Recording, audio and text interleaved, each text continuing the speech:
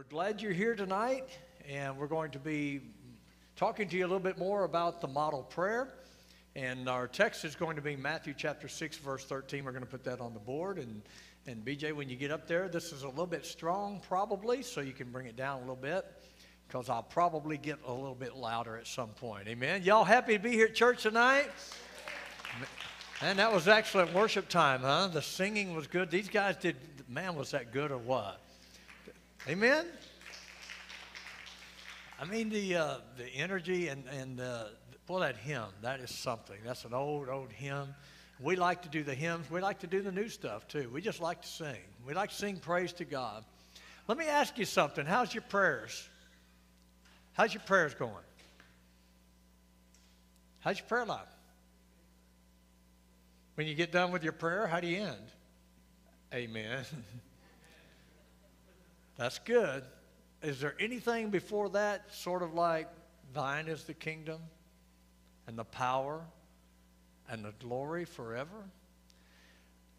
I never thought about this until I prepared this message, but what an encouraging thing that we can do if we just think about those thoughts at the end. Whatever we're praying about. We've got problems. Anybody got problems tonight? Thine is the kingdom. Thine is the power. And how long? Forever. So, guys, every problem we have right now is temporary. Every solution we have is permanent.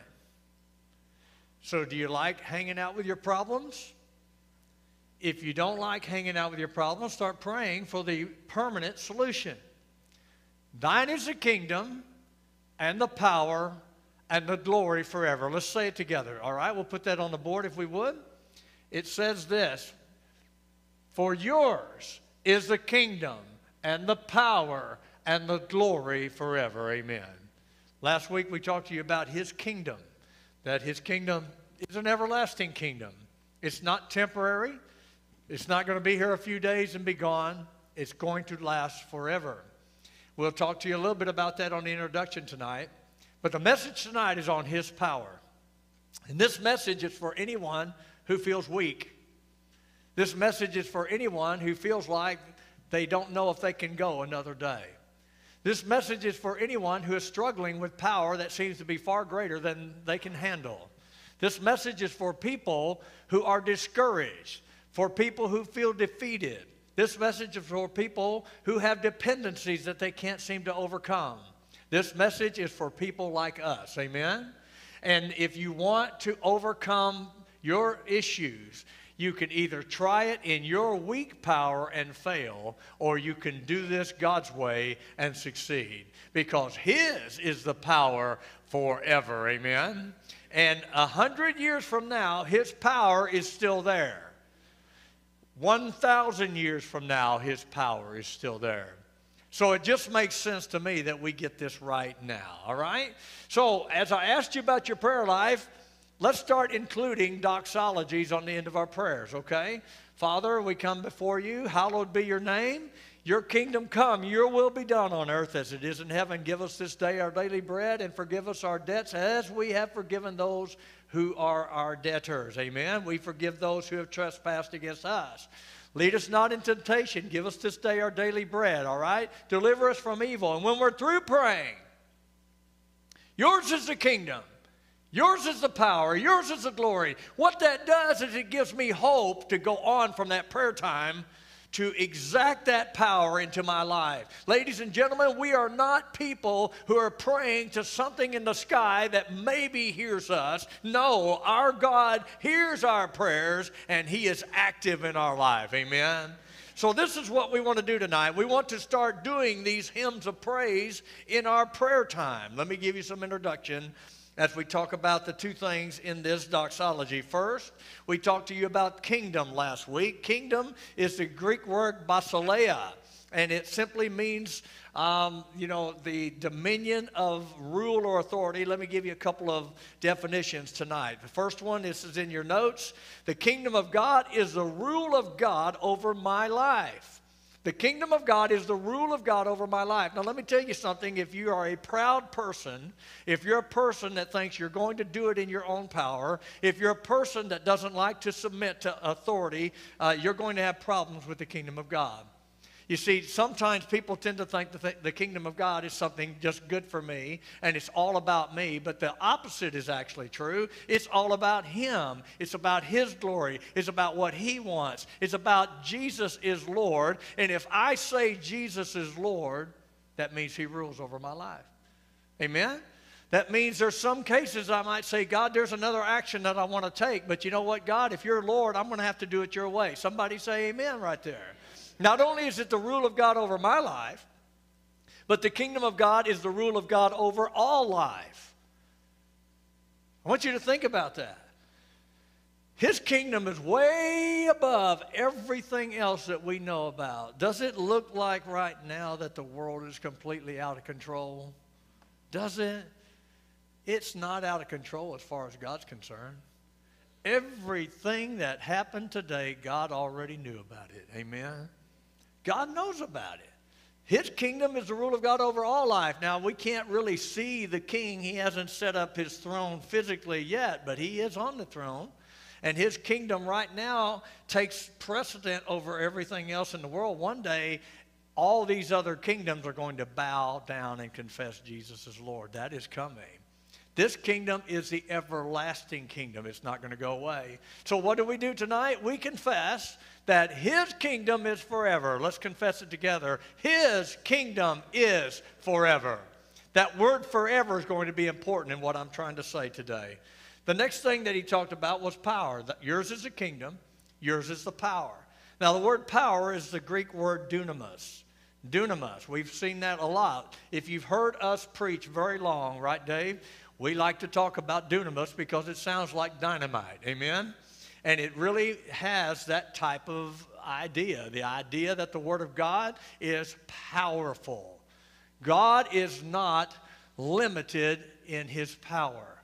His power is almighty. The Bible calls Him almighty. The word dunamis means strength or power or ability.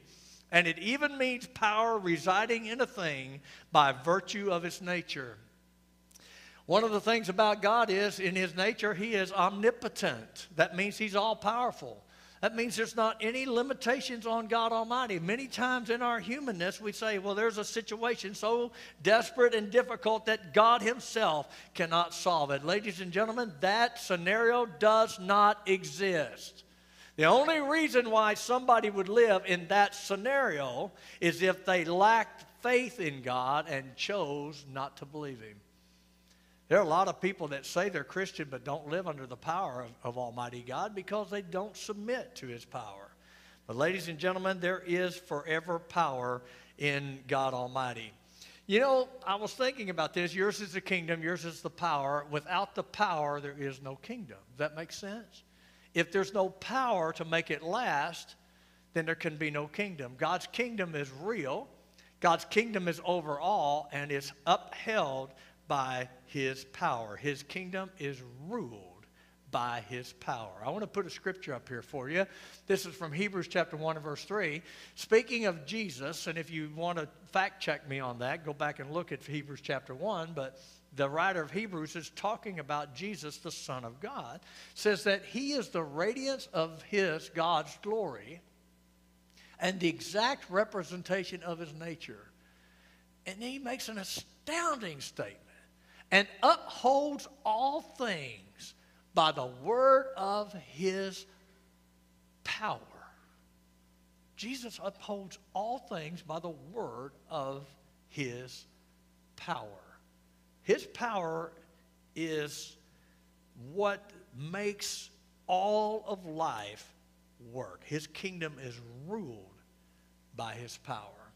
So tonight, as we preach the message, His power, we together confess that His power is forever. Can you say that with me? His power is forever. So we finish our prayers. Thine is the kingdom. Yours is the power. And then next week, yours is the glory forever. Praise God, guys. This is who we are. We don't live in a finite reality where our faith is going to fail us. We live in an infinite reality where God's faith in God's Son, is going to transcend time. Praise God. This is who we are. And ladies and gentlemen, where human power is limited, God's power, forever power, is infinite. I'm going to suggest to you tonight that we need this power in our life. And a confession of His is the power might exactly be what you need tonight. You may have come in here tonight saying, you know what, I'm at the very end of my existence. You might think I'm at the end of my rope. You might think that I don't know if I can go another day. I don't know if you have felt it, but I have felt it this year. I felt it last year, the oppression of the enemy who has come against the church in these last couple of years. It's been wearisome. The enemy is coming after the church with all that he has. And he's coming after the way of life that we have known here with all that he has. And sometimes you think, I don't know if it's ever going to stop. You know, the thing is, we don't know if that part will stop, but what we do know is that the power of God can overcome anything the enemy throws at us. And sometimes we're taking too much attention to seeing what the enemy is doing and not putting our attention on the God who will cause us to overcome. Shadrach, Meshach, and Abednego in the book of Daniel, they were thrown into the fiery furnace. And they could have looked around and just noticed the furnace, but instead of noticing the fire, they noticed the one who was in the fire with them. I want you to know today, ladies and gentlemen, believers in Jesus Christ, those of you who have trusted Jesus and you have made Jesus the Lord of your life and you submit to Him and you let His kingdom rule over you, I want you to know that you'll never be alone. There won't be one thing that you'll deal with that Jesus won't be there. He is there. All you've got to do is look up and find Him. He's there. We need some forever power in our life. We need something that's real, amen. We're living in a world right now that changes so fast, we don't even know what the rules are anymore, but we know there's a God on high that knows it all, amen. And there's not anything that He cannot do. Let me suggest to you, point number one, that forever power is the answer for discouragement. Discouragement, the word discouragement means to rob you of your courage or your strength. You know, when you get down, you just feel like I just can't do it anymore. I can't go another day. I get weary. I get tired. I get sick of it. Anybody ever said this? I'm just over it. You ever said that? Or how about this? This is a good one. I'm just done. I'm just done. What do you mean done? Somebody cooking you? What's wrong with this? Something wrong with this picture. You know what I mean? I mean, what do you think? You're just going to check out? How are you going to check out? You know what? Even if you check out, you're still going to face God. Amen? So what in the world? I mean, we can walk around and be discouraged, and ladies and gentlemen, all of us get discouraged sometime, but when I'm discouraged, you know what I need? I need something bigger than me to lift me up, amen? I need forever power when this comes into my life. And if I keep going to the same sources that bring discouragement to me, no wonder, and I can do it. Anybody want to confess that you can do it too? Anybody out there got some sourness in you sometimes? A little root of bitterness comes up once in a while? You angry, you know, once in a while? Ryan's doing about halfway. Y'all pray for Ryan that he get those hands up in the air. Like he said, well, go get them hands up in the air like you don't care. Amen? Isn't that what you said? That's exactly what you said. We got it on the tape. Amen? If it's not on there, we're going to put it on there. So lift them hands up and admit it, you know, because sometimes we just don't know if we can do it anymore. We need something bigger than ourselves. Point number two. Forever power is the answer for dependency. You've got some dependencies that aren't healthy, and most people do. Most people do. Most people's got things in their life that they're dependent on that couldn't save them no matter what. And we're trusting in things that absolutely cannot save.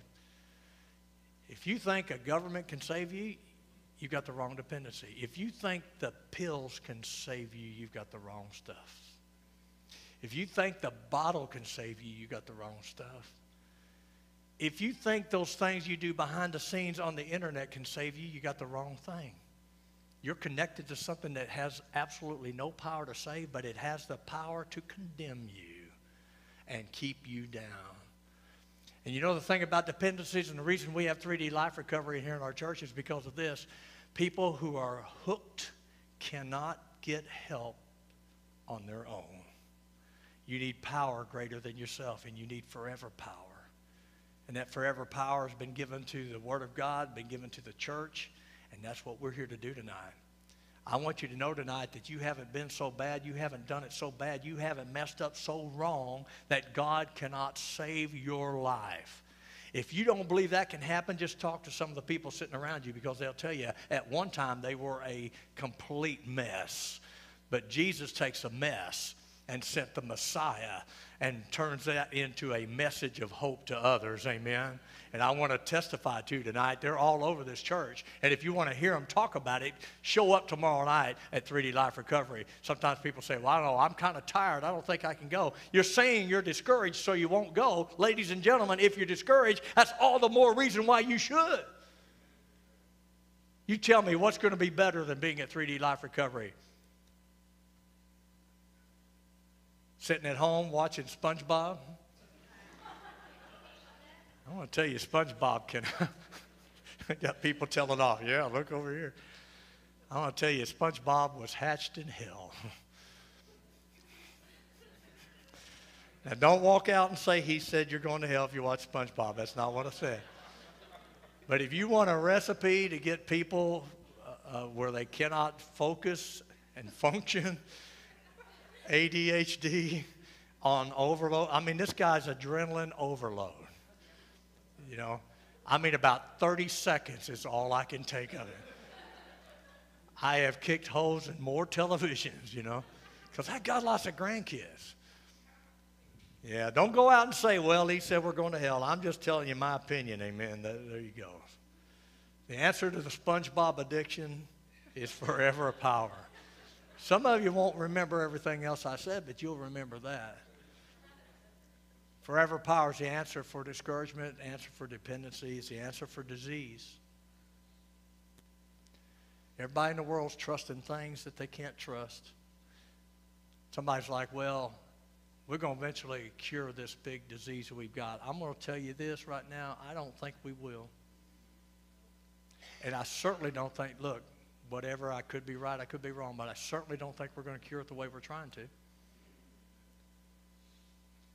You know, if we did, everybody would be like, man, look what mankind did.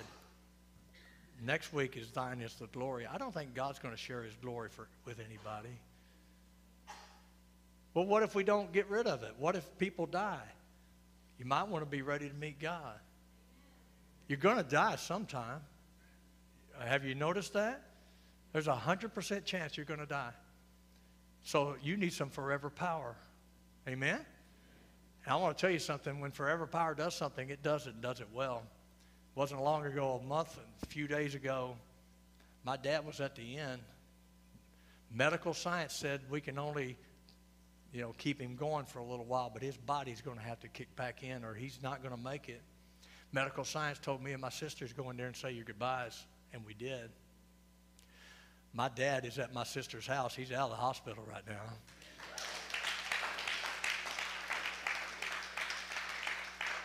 You know why? Because God has the final say. Forever power is the cure, is the answer for disease. Forever power is the answer for death. For death. What if he had died? I can tell you, if he had died, though he were dead, yet shall he live. You know what he told us? He said, my heart's always is with Meemaw. That's what he called my mother.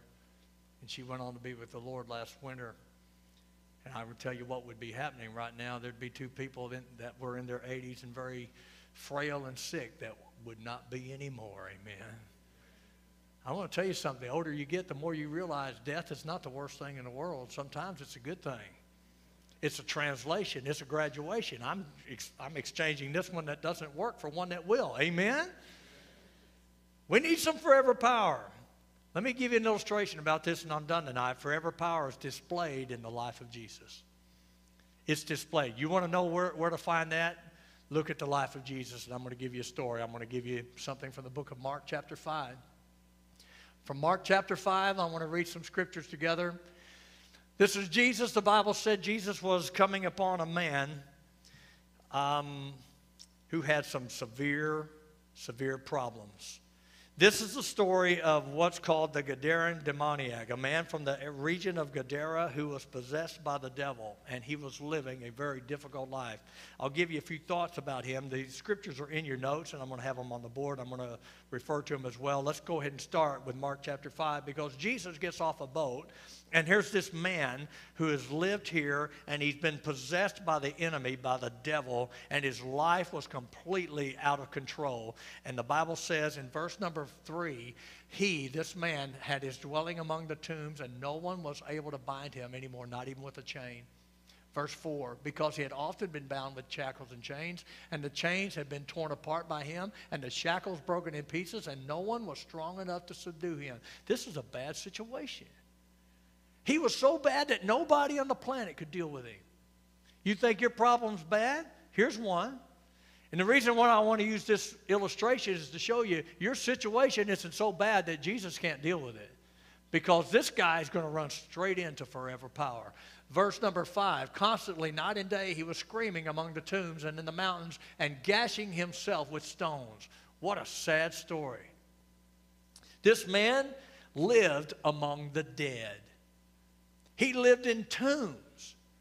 You might say, well, I'm not that bad. I'm not living that way. Listen, if you're living under the power of some chemical, you are living among the dead. Because that chemical is slowly but surely taking your life. This man couldn't get out. He was bound by a stronger than human power. You see, here in our world, we think we're going to beat things in our own power, but this is an illustration of a man who could not. And anybody who ever gets better admits that they cannot do this on their own. This man was handcuffed. One of the Greek words used, they said that they put the cuffs on his hands. That couldn't hold him. The humans could not help him. The humanistic therapy could not help. People tried to help this man, and whenever somebody would show up, this man, driven by the enemy, by the devil, would overpower them. The strongest human on the planet was powerless to help this man. The man was destitute and hopeless.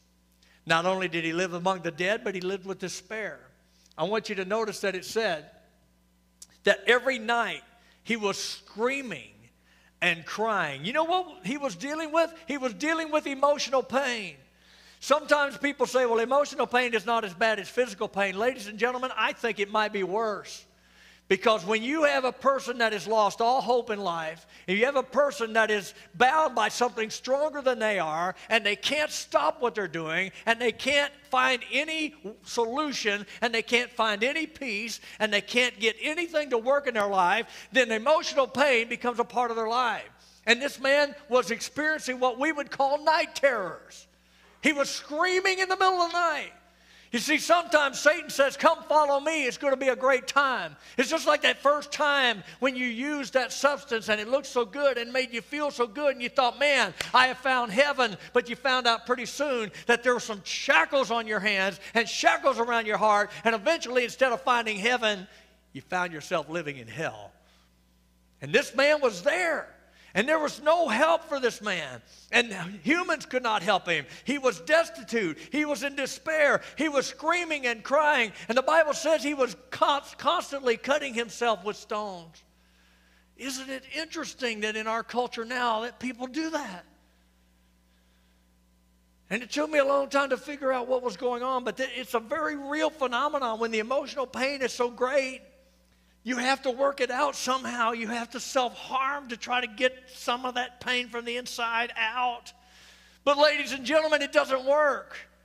You see, nothing that humans can do can solve this. And ladies and gentlemen, 3D Life Recovery and the gospel of the Lord Jesus Christ says this: you cannot overcome your weakness on your own.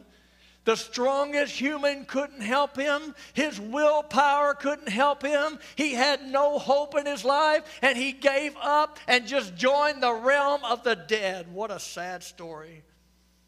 He was bound by a power that was greater than he could find. He was bound beyond human help, and he was banished to live the lifestyle of the dead. No one could bind him. No one could help him. No one could tame him.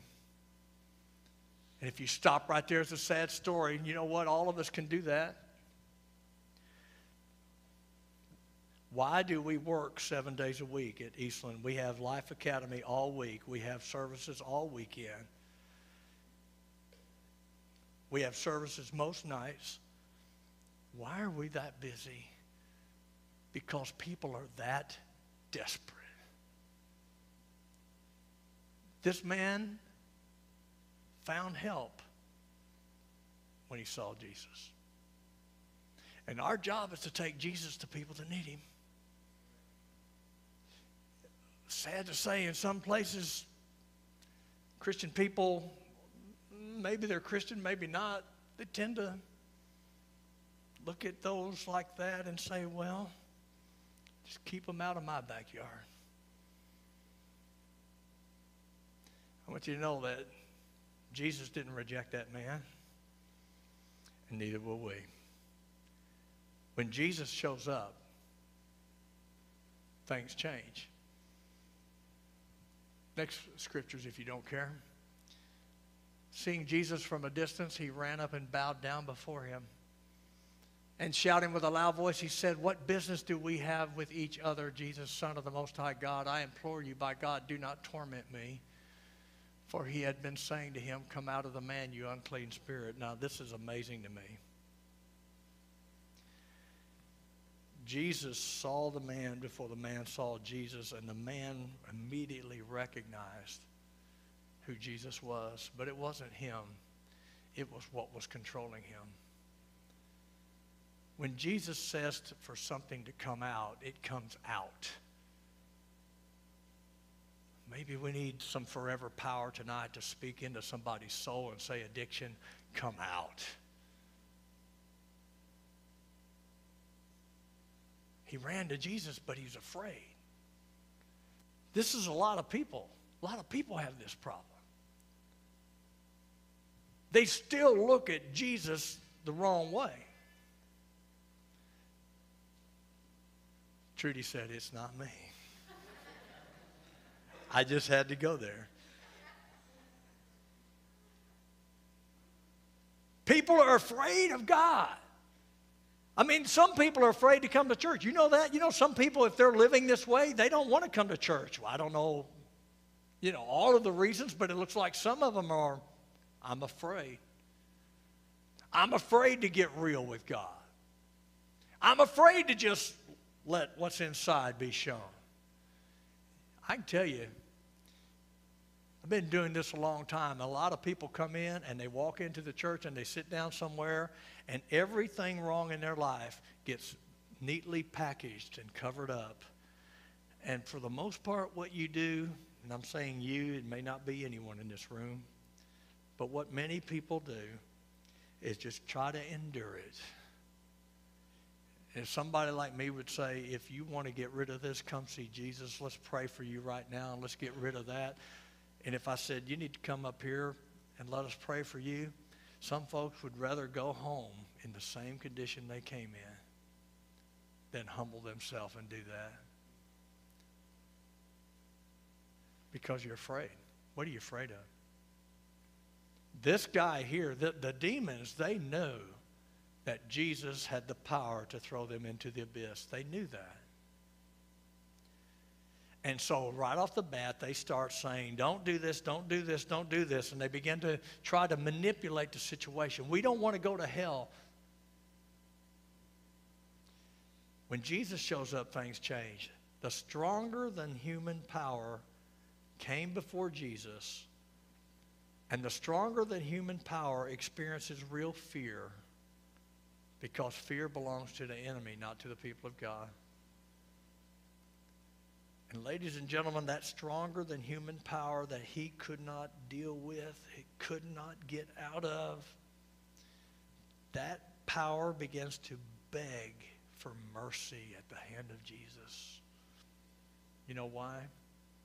Because he knows he's nothing in the face of Jesus. And if that demon submits to Jesus, I want you to know that situation you're dealing with will as well.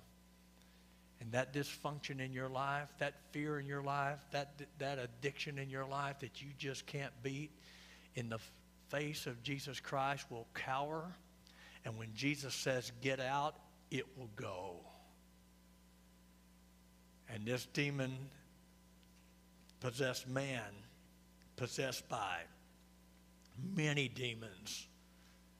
Jesus says, what's your name? And he says, Legion, because there are many of us. And so, long story short, Jesus simply says to those demons to leave the man. And when the stronger than human power hears what Jesus says, they must obey. And they left. And when Jesus confronts this man, confronts these demons, they are powerless before him. And the end result is this. This forever power will draw you to Jesus. This forever power will put you in your right mind. This forever power will give you a new start. Look at the story as it goes on. Verse number,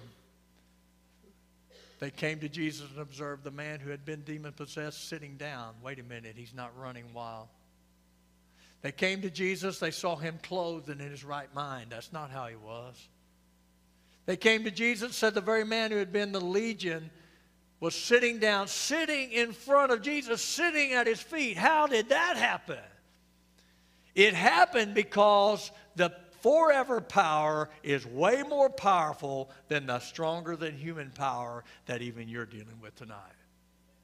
And Jesus' power will draw you to him. He will put your mind back.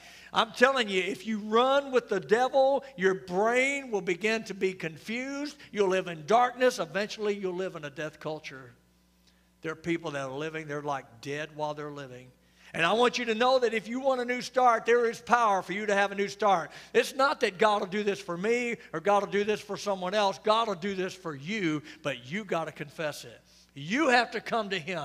When he calls you, you come. You submit to what he says. When his power comes in, you do what he tells you to do. You simply cannot beat this in your own power, and you cannot beat this doing it your way. If you're still saying, I want Jesus as Lord, but I want to run my life, you will continually live in that destructive lifestyle. This is good news tonight. That no matter what it is that you're dealing with, if he can deal with disease, if he can deal with destruction, if he can deal with the demoniac, if he can deal with the death, he can deal with anything we're dealing with tonight. And if you go home in the same way that you came here, it's on you. Because in the name of Jesus, he is here tonight. 2 or more gathered in my name, there am I in the midst. He is here. Where the word of God is preached, he is here. Yours is the kingdom. Yours is the power, and it is forever. And you can experience that tonight. I got to thinking why some people never change. Let me offer a few things that I thought of. First, I think some people never change because they prefer a power other than Jesus. I think some people never change because they will reject the relational nature of the Savior. They don't want a relationship with God. They just want more magic.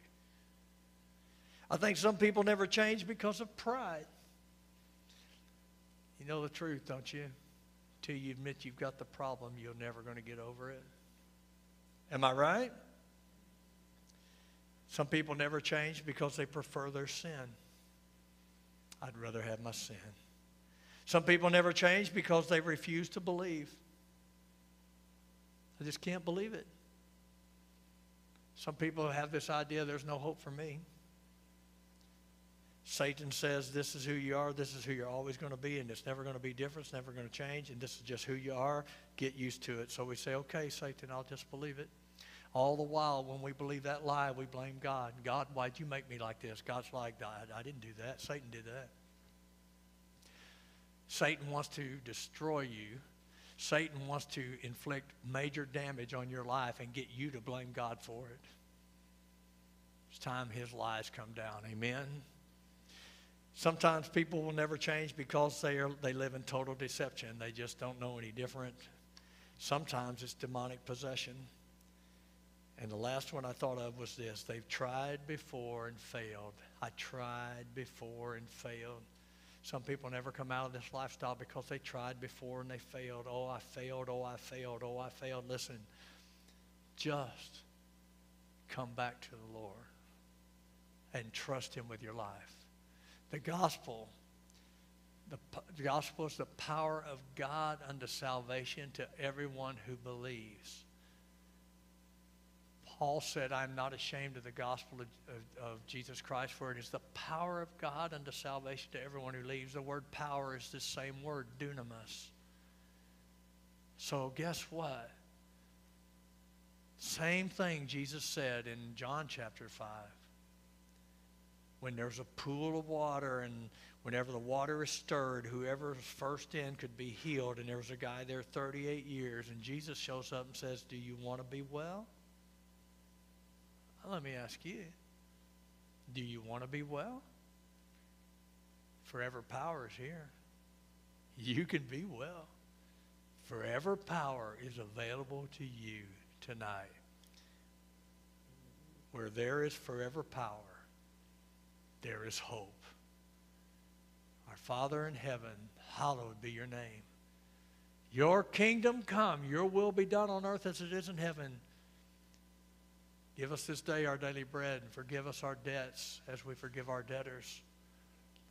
Lead us not into temptation, but deliver us from evil. For thine is the kingdom, thine is the power, and thine is the glory forever. Tonight, you can be the recipient of God's power if you'll receive him tonight.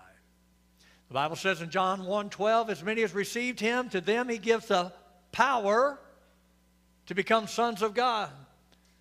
How about tonight we just take all of this stuff inside of us and we just get rid of it? Amen? See Jesus. Come to Jesus. And when he gets rid of it, it's gone.